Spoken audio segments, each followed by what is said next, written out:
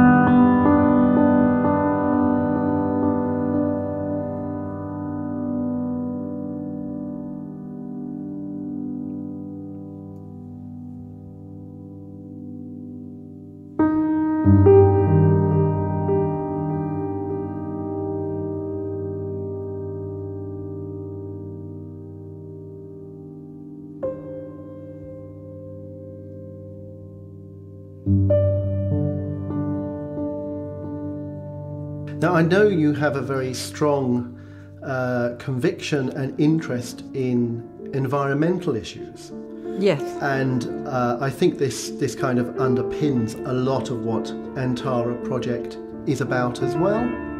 It is, yes, you're absolutely right. It is. I started being in contact with people like Resurgence and other environmental organizations, Artist Project Earth, those type of organizations. And the fact that we are damaging the world around us, to me, is a terrible thing to live through. And I think Antara is based on that. So yes, the environmental issues are there, and the contribution from environmental organizations and activists and people who write about all these things is quite, enormous in the project. Sure. So the new album is called Breaking Through, and it is released by Antara Projects, and it contains an eclectic selection of work by artists from, mainly around Europe, I think. It is mainly around Europe. I think the further off we go is Canada. Right. Well, that's pretty. It's a pretty wide sweep of artists from different places. So, can you tell us how you brought together and how you balance such a varied selection of work into this one compilation album? I've listened to a number of these tracks now, and they are all very different. So it must have been quite a creative and artistic challenge to actually get an album that worked. Well, I hope it's going to work. But it feels very coherent to me, but I might be kidding myself, but it just feels that way. And I think that's why I gave it the title Breaking Through, because it's breaking through a certain number of boundaries and preconceived ideas about music, which has then music has to be divided in categories and have labels. And I think the music that I have chosen and the people who have contributed are from so many different areas of music and art as well, because I have artists as well, and I have photographers, sculptors, all sorts of other people who are creators. But the music itself, it just holds together because it does have a common denominator. It has a lot of soul and a lot of heart, and I think that's what binds us together and binds this music together.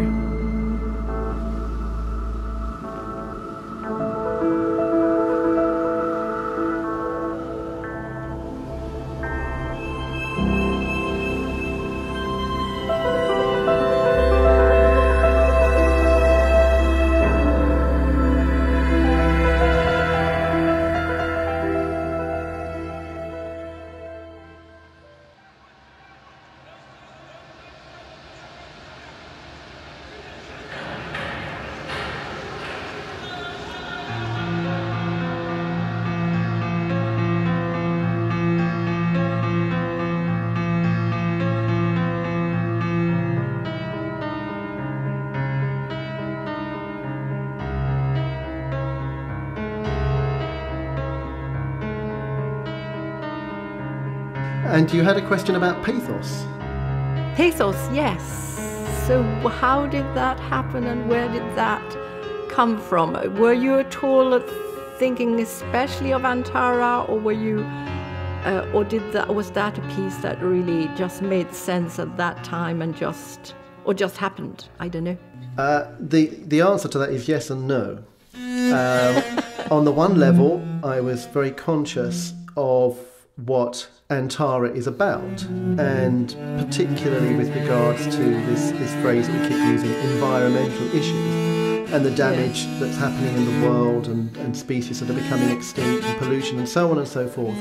So those factors were in the back of my mind, and whilst I couldn't set out to write a piece that was about those things specifically, it did inform the mood that the piece takes. So there is an intensity about it, hopefully, which is an amplification of that particular mood and of the things that concern me and the way I think about such issues. But again, they're placed in abstract terms, because a piece of music for me has to work entirely on its own merits, regardless of any external plot or program. So the piece was composed as a piece of music which didn't have reference to anything else, but it was informed by the request for it to be for Antara Project and what Antara Project was about. So both of those things are important. Well, when you think about it, I mean, the fact that, just the word pathos, and it's an extraordinary emotional piece. And this is reaching out to people's emotions and compassion, and Antara means from the heart. So I do see how it fits as well, even though it has a life of its own, of course. But and we will premiere it at Antara event. Well, I think that just about draws a close to our fascinating conversation. And Annemarie Borg, I'd like to thank you very much indeed for giving us your time and your insights into the fabulous Antara project, and we look forward to hearing a lot more about it as the CD is released and as the Lumen event looms ever closer. Well, thank you very much. It's a pleasure. Thank you very much, Mark.